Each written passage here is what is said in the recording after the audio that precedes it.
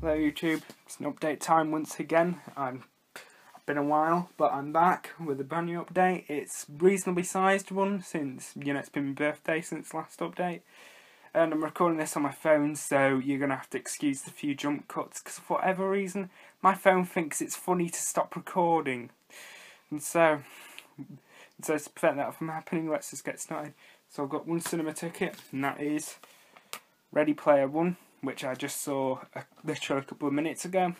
It was pretty good, I enjoyed it. Now on to the Blu-rays, I've got 6. First one is an 80s comedy film, and a very, very good one. Spaceballs, Mel Brooks, John Candy and Rick Moranis.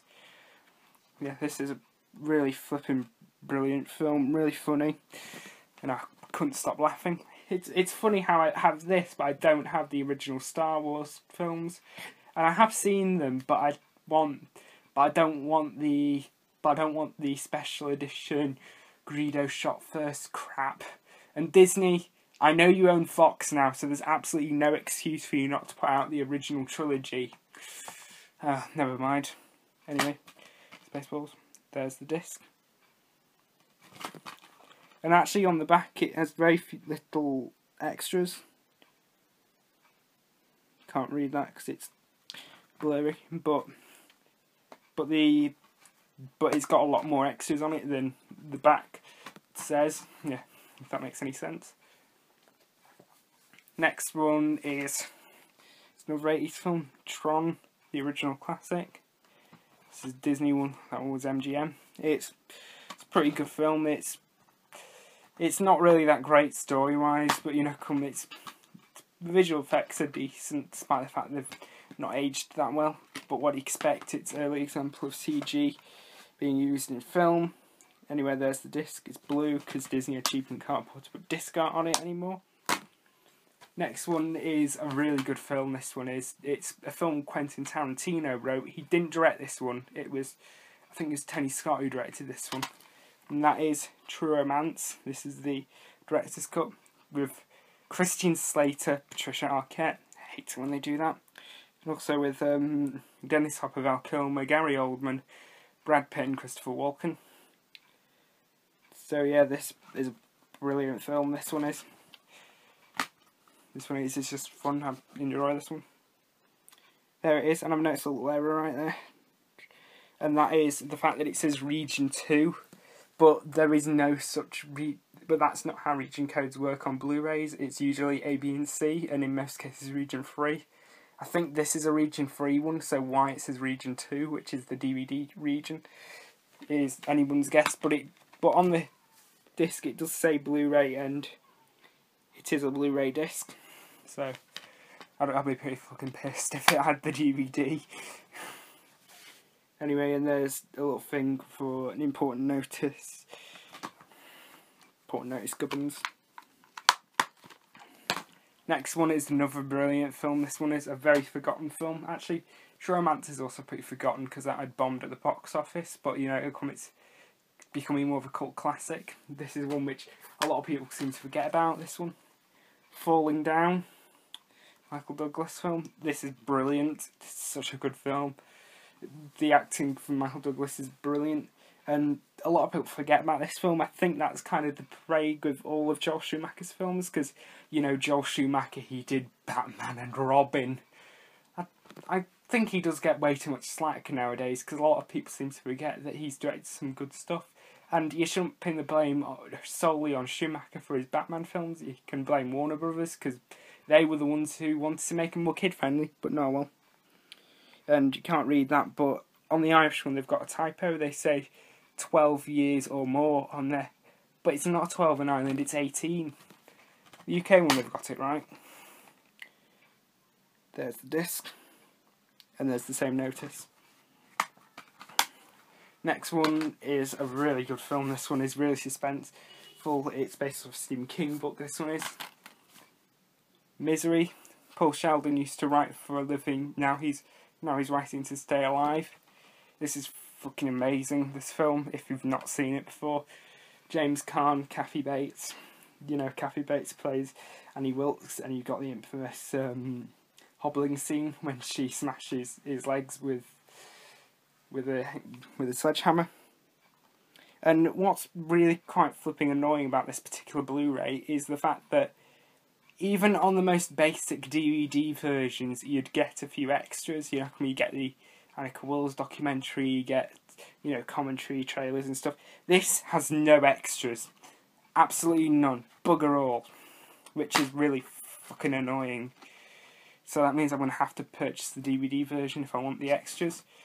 I mean, it's a nice presentation of the film in HD, so, you know, if you want just the film, it's probably better if you go for this version, but if you want, like, the option to have extras, go for the DVD.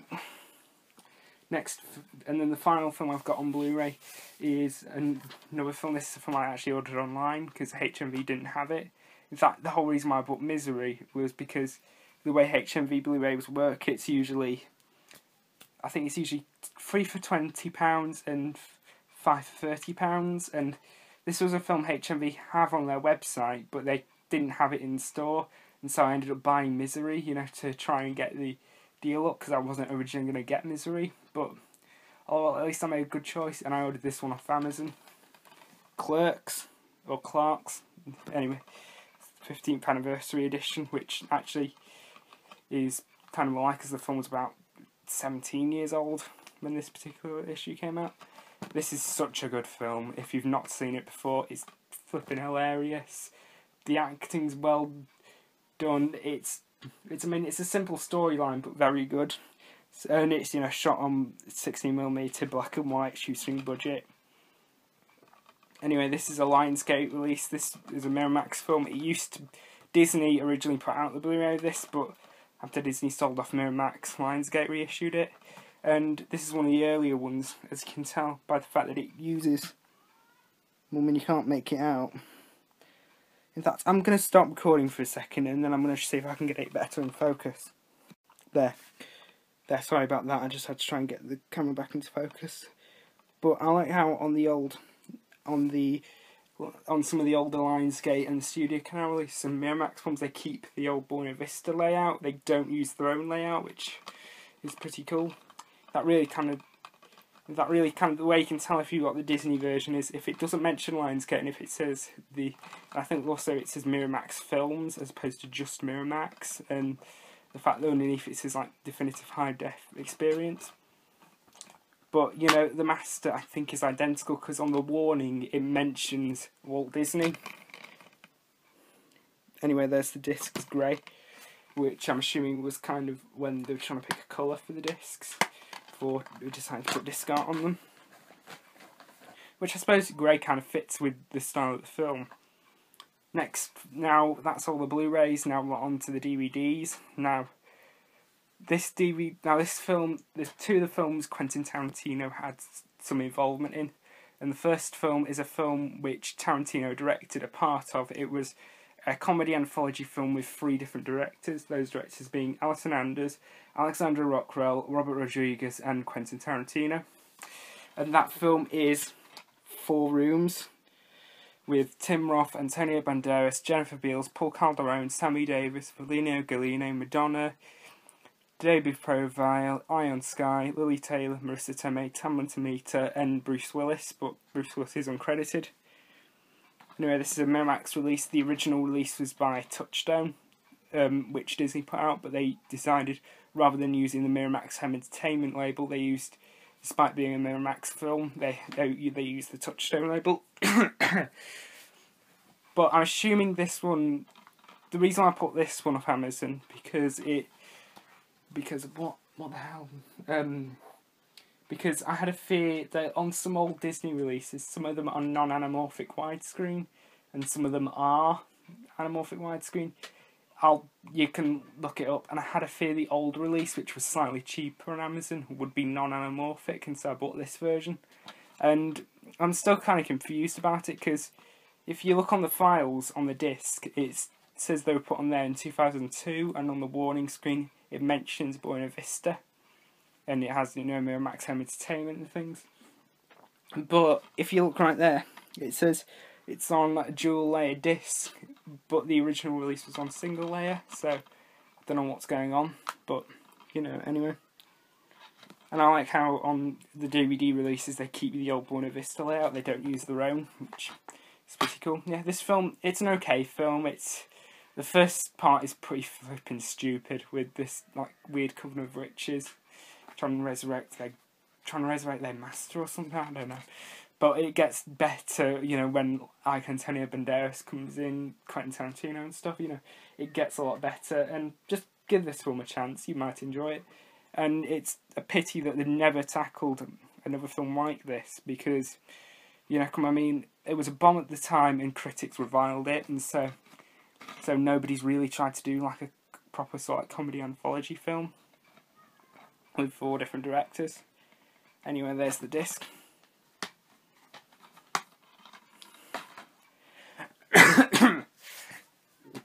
Next film is a film Quentin Tarantino had even little to do with, and that is Quentin Tarantino Presents Curdled. William Baldwin and Angela Jones. Gabriella has a killer new job. Gabriella is dead serious about her new job. It's another Miramax one. This is quite older one. It's a Studio Canal release one. And it's a quite interesting film, this one is. Quite an interesting concept, if not a little bit. It doesn't really fit the feature-length film formula because this was originally a short film by, Red Braddock, and Tarantino saw the short film, he liked it, and then he put some money towards turning it into a feature, but unfortunately, kind of the story doesn't really adapt well to the feature-length formula. I mean, it's a decent film, you know, I definitely know critics hated it, but, you know, it's enjoyable for what it is. You know, Angela Jones puts in a pretty good performance. William Baldwin, you know, being the buffoon as the killer. Anyway. And there's the disc. It's an okay film. Next film is actually set. Now, I was originally going to buy just the first film, but they didn't have just the first film on its own. They had the sequel, and I figured since, you know, it wasn't any more expensive, I'd just bite the bullet. That is Roadhouse and Last Call. If you watch Family Guy, then you will probably recognise the title Roadhouse in that episode. Yeah. Anyway, and this one also has Last Call with it. I haven't seen Last Call yet, but I probably will never watch it. I've seen the first Roadhouse.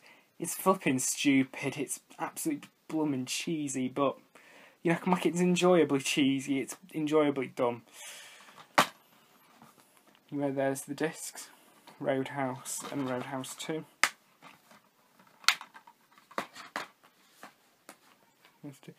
And then the final 2 DVDs are 2 box sets, and they're 2 television ones. And then the first one is Bottom, the complete collection. I've also got the young ones as well, and I think I need like Comic Strip Presents, Filthy Rich and Cat Flap and things. And this is the HMV version, but there is a version out there which has a different cover. There's literally no difference, you know, there's no bonus content or anything, it's just a different slipcover to matching with their classic comedy range. There's the back.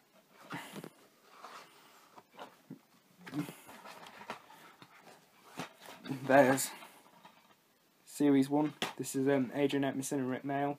This is probably, I think it's better than Bottom better than the young ones, sorry. But yeah, I mean, they're both as good as each other. They're both great comedy series, this and the young ones. There's the disc for disc 1, and there's adverts for other alternative comedy DVDs. There's the back. Series 2. Pretty cool. This advert. And here's Series 3. One sec. Yeah. Okay, so that was Bottom, and now the final DVD set, you know, it won't be DVD and Film Bloke update if there isn't any Doctor Who, and I bought only one box set, but it's one which I've been after for a while, and I finally bit the bullet and I finally bought it. the Key to Time collection. I haven't seen any of the stories in this set, by the way, yet. I haven't got around to doing it. Which I probably should do. Anyway, it's To Entertainment release this one is.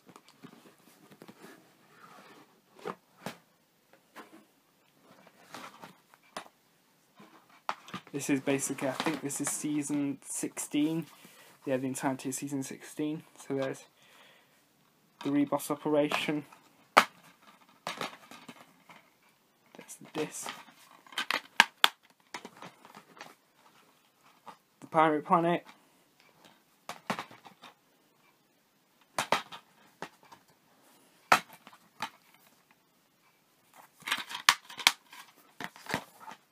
The Stones of Blood.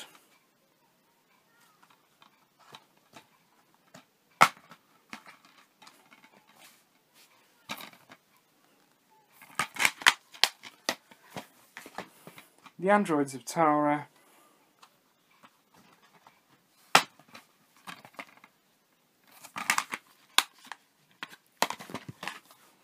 The Power of Kroll.